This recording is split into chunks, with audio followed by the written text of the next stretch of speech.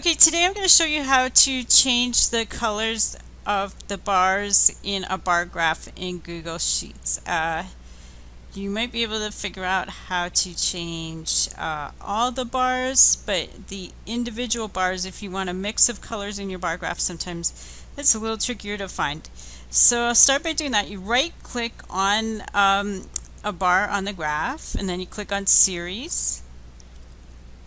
And then this will come up on the left, and what you want is the data point section of the, or sorry, it's on the right, the data point section. So see how it shows all the different data points described there, and you can choose a color for each one if you like. You can separate them out however you want. So we made that middle one there yellow. And then if you just click out, it automatically saves. So if we're doing the second point, we're going to look for the more difficult in the descriptions there under data points, and we're going to change that color. So there we go. We got the two colors going there, which are going to better match what our the colors that we have on the website that goes with this presentation.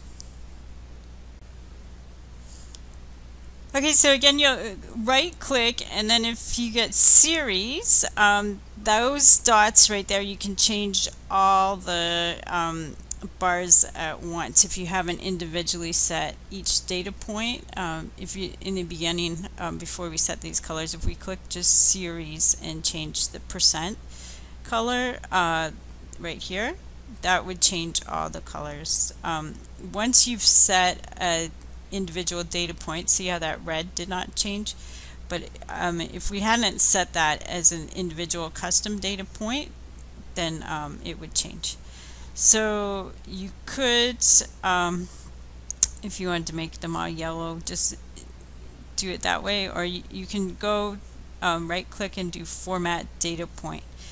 So data point is the individual bar, series would change the color of the whole graph, and if you've already set a custom data point, it will only change the ones that don't have custom data point colors, if that makes any sense.